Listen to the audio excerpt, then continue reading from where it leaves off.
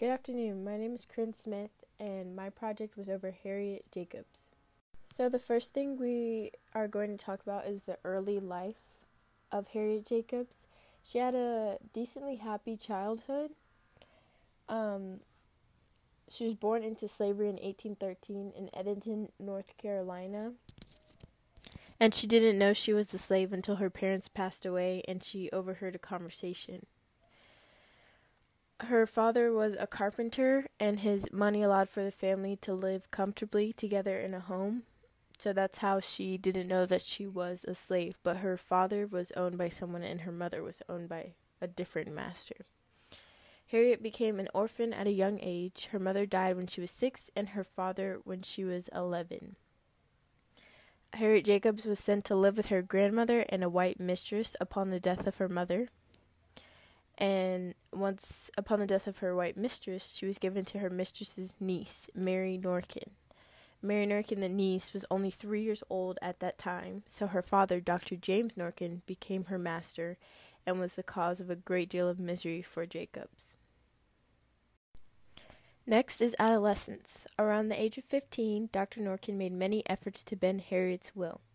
These included sexual advancement towards Harriet, sexual abuse, whispering of foul words in her ears, and relentless pursuit. Harriet entered a liaison with a white lawyer, Samuel Sawyer, and had 2 children with him by the age of 20, after Dr. Norkin forbade her from marrying a black freed slave that was a carpenter. Her first child that she had was Louisa Jacobs, which is in the right hand corner, and her second child was Joseph, which is in the top left corner.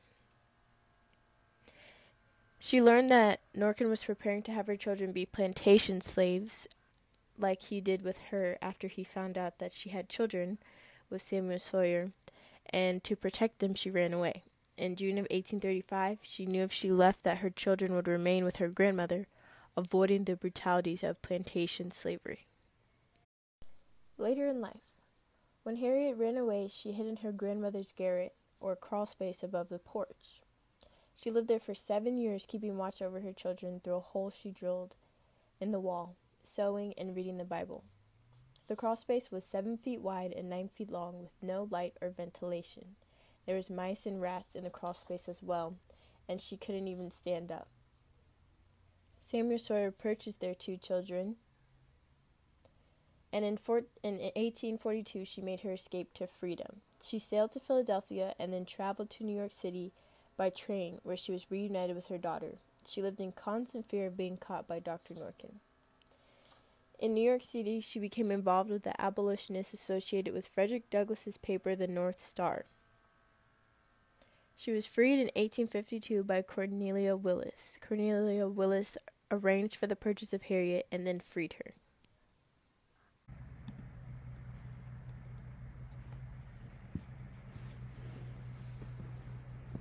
There is in the neighborhood a young colored carpenter, a freeborn man. We've known each other since childhood, and we frequently meet together. We've become mutually attached, and he proposes to marry me. I love him. But when I think that I am a slave, and that the laws give no sanction to a marriage as such, oh, my heart just sinks within me. My love, he wants to buy me, but I know that Dr. Flint is too willful and arbitrary a man to consent to that arrangement. When Dr. Flint learns of my wish to be married, he summons me. So, you want to be married, do you, and to a free nigger? Yes, sir. Well, I'll soon show you whether I'm your master or that nigger fellow you honor so highly. If you must have a husband, you may take up with one of my slaves. Don't you suppose, sir, that a slave can have some preference about marrying? Do you suppose that all men are alike to her? Do you love this nigger? Yes, sir. How dare you tell me so? He springs upon me like a tiger and gives me a stunning blow. It is the first time he has ever struck me, and my fear does not enable me to control my anger. You have struck me for answering you honestly. How I despise you. Do you know what you have just said? Yes, sir. But your treatment drove me to it. Do you know that I have the right to do as I like with you? That I can kill you if I please? You have already tried to kill me, and I wish you had. But you have no right to do as you like with me. Silence! By heavens, girl, you forget yourself too far.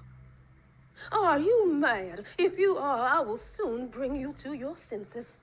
Do you think any other master would have borne what I have borne from you this morning? Many masters would have killed you on the spot.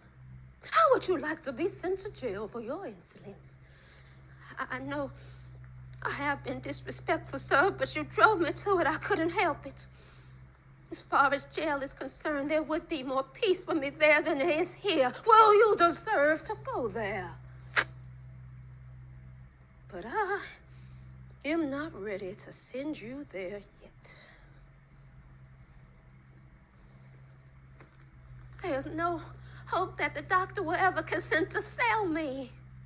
He has an iron will, and he's determined to keep me and to conquer me. My love, he's an intelligent and religious man. Even if he can't obtain permission to marry me while I'm a slave, the laws will give him no power to protect me from my master. Incidents in the Life of a Slave Girl written by herself by Harriet Jacobs. This is Harriet Jacobs' first and ever novel, which is an autobiography that was published in 1861.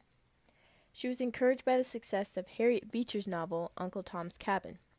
The book came out under the pseudonym of Linda Brent, a fictitious name.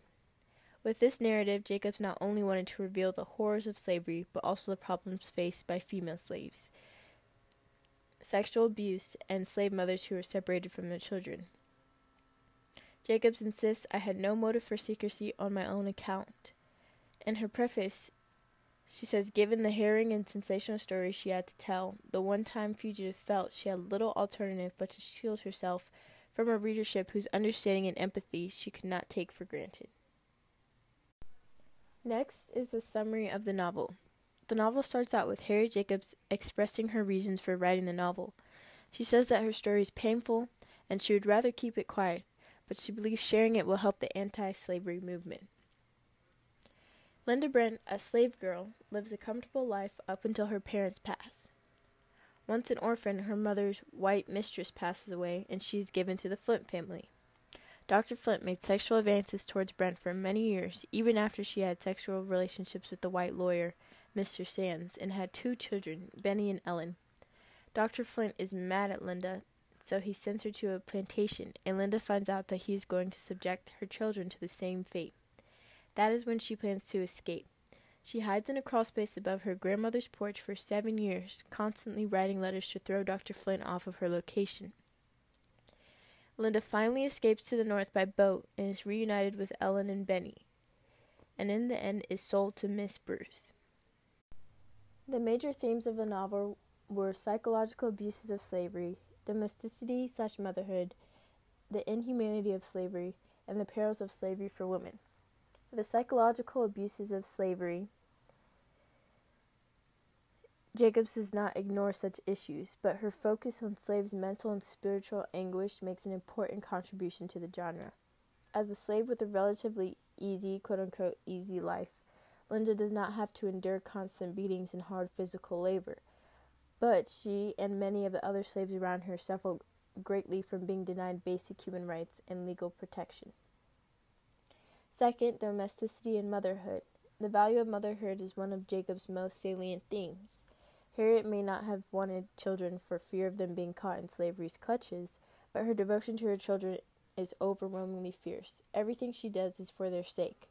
Her running away from Dr. Flint, her years of discomfort, pain, and loneliness in the crawl space, her treacherous escape to the north, and her wage labor in New York.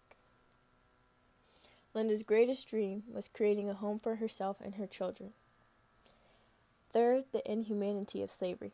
Jacob emphasizes many times in the novel that slavery dehumanizes masters along with the slaves they oppress.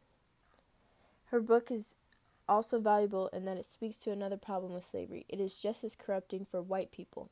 Indeed, the entire South and even the North were affected by the cancer of slavery. Slave masters were licentious and vicious, and their wives were jealous and vindictive. Children of slave owners learned too early about violence and sex, and as they aged, they became indoctrinated into their parents' system. Last one is the perils of slavery for women. Women found that their bodies were not their own. They were sexual objects. Many were made to bear the children of their white masters, all the while being deprived of marriage to the men that they would choose for themselves. Any child born to a slave woman would also be a slave, no matter the position of the father. Harriet Jacobs' autobiography and contribution to African American literature and history. Harriet Jacobs was the first woman to write a fugitive slave narrative in the United States. Her novel was one of the first open discussions about the sexual harassment and abuse endured by slave women, normally a topic that even made many abolitionists uncomfortable. The novel addresses white women of the North on behalf of thousands of slave mothers that are still in bondage in the South. White abolitionist propaganda in the antebellum era only rarely discussed how slave women resisted sexual exploitation. Harriet Jacobs also had to consider how to write the novel so that white women would not be offended or become defensive when reading it, but instead share and accept the novel as reality. Thank you for listening to my presentation. I hope you enjoyed it.